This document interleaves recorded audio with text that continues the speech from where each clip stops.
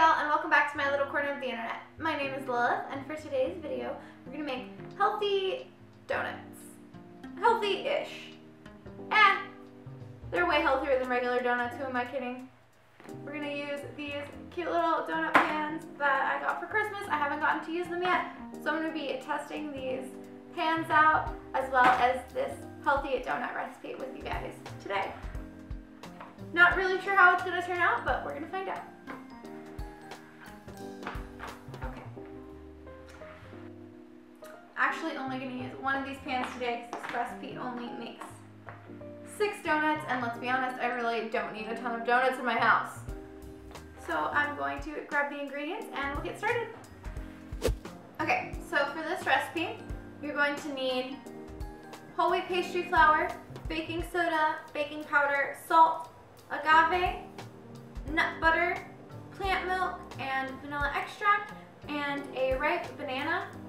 And then for our toppings today, I'm going to make a chocolate sauce out of agave and cocoa powder, and then I'm going to sprinkle some chopped nuts on it. I'm probably going to toast these in the oven for a second, but I just have them chopped up here, ready to go. I'm also going to set this silicone donut pan on the actual pan so that, like, you know, it doesn't flip-flop everywhere in the oven. All right, the first thing I'm gonna do is mash up this banana.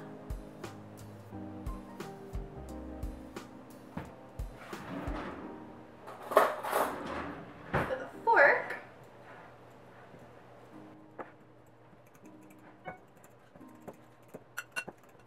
Once I have that banana fairly well mashed up, I'm going to whisk in all of my wet ingredients. So that's my milk, my vanilla, agave, and my nut butter.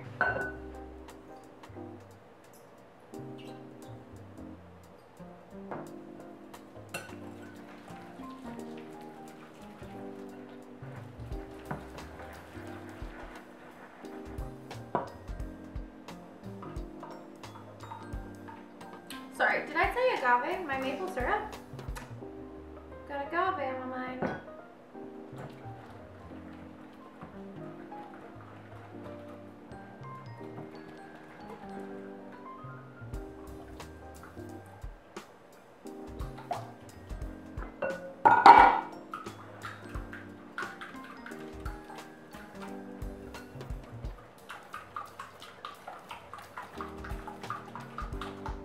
And then over here for my dry ingredients, I'm going to mix the baking soda, baking powder, and salt into my flour. You could also use a 1-to-1 gluten-free flour, or you could use oat flour or some other type of flour if you wanted to make this recipe gluten-free. I'm just using whole wheat pastry flour today. I'm going to add those dry ingredients. Give that a whisk. Try not to make a mess.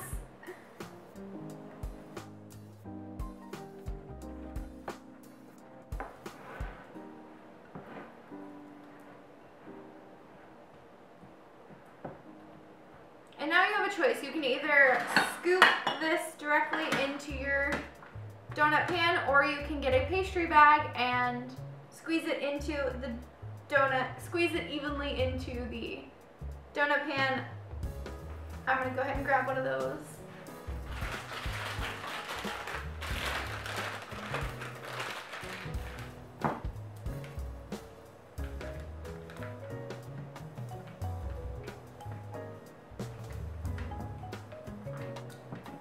You can also use a Ziploc bag and cut the corner out of it.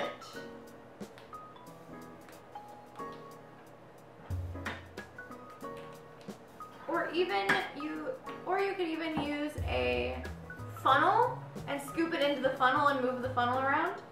That could work as well. Okay.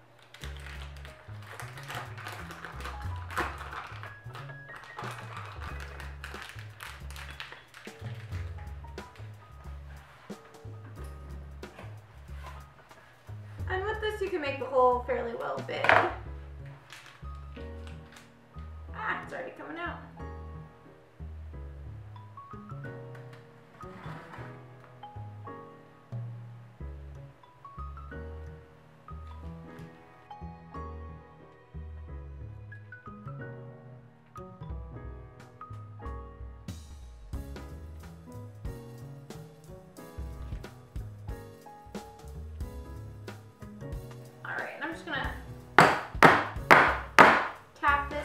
that it's a bit more even. And I have my oven set at 350. I'm gonna pop them in there for about 15 to 20 minutes until a toothpick inserted in comes out clean, and then I'll come back here and we're gonna make our chocolate frosting. And once they're done and cooled, dip them, sprinkle them. It's gonna be delicious.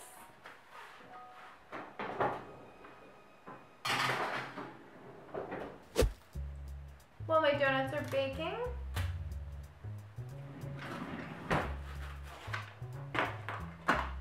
I'm just going to pop a pan in there with my nuts. I'm using pecans, but you can use any type of nut. We just have a lot of pecans on hand because there is a pecan farmer at our farmer's market, and he's really cool, and we always get really nice stuff from him. Okay, that's a little better. I'm just gonna spread this out, pop it in the oven until it smells toasty. Definitely watch it and make sure it doesn't get over toasted. That can happen very quickly. And for our chocolate frosting, all I'm gonna do is mix this agave with my cocoa powder.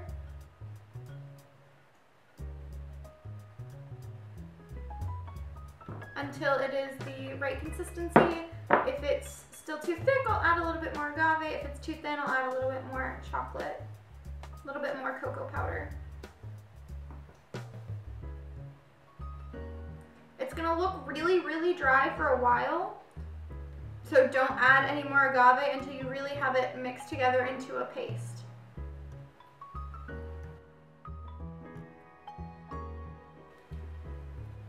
Okay, and I think that is about a good consistency. Just like that. Really quick, easy chocolate sauce. You can use this on ice cream too. It doesn't have to be just these donuts. I even will use this and mix it into a glass of plant milk to make chocolate milk or hot chocolate. All right, I'll meet you back here when the donuts come out of the oven to frost them. Okay, the donuts are done. They've been sitting out to cool for a little bit, and now I'm gonna get ready to frost them. First, I have to pop them out. I didn't want to add any extra oil, so it's going to be a little bit difficult for me to pop them out, but that's why we have the silicone pan to make it easier.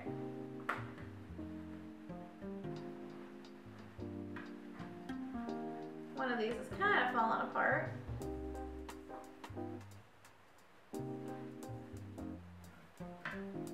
Oh well, it'll still taste good.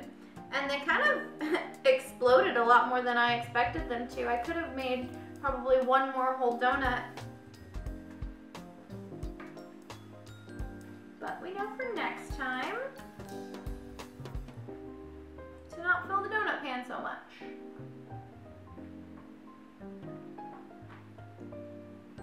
They smell really, really nice.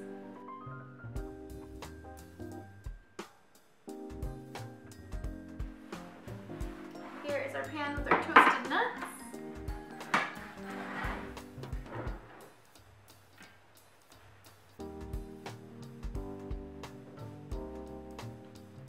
This works.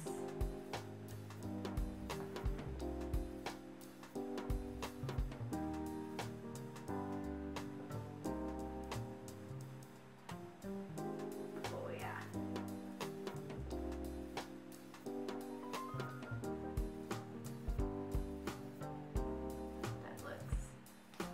Very nice.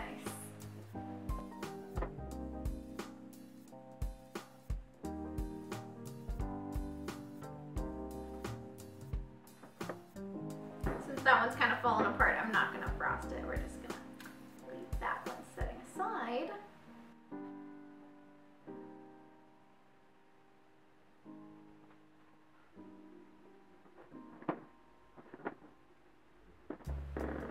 So this is the first time I've tried this recipe, first time I've ever made donuts at home.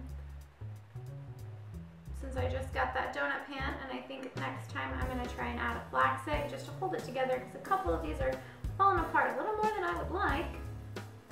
And a flax egg would be really helpful to bind it a little more than that banana did. Okay.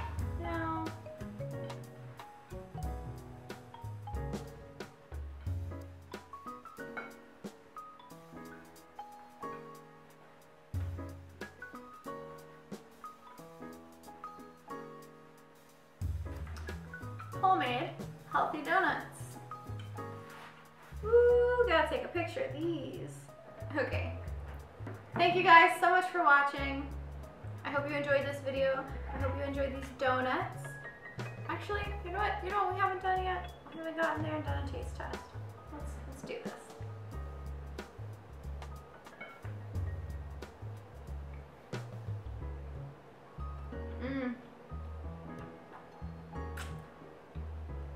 They're light and fluffy and cakey. I'm sorry.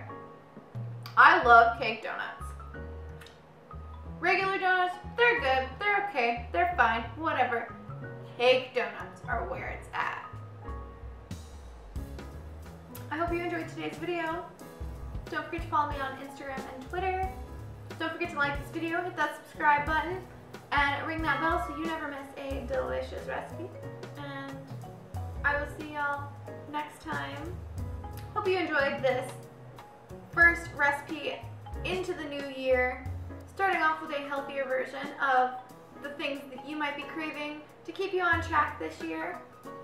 And I will see y'all next time. I'm the Vegan Rainbow. Bye y'all.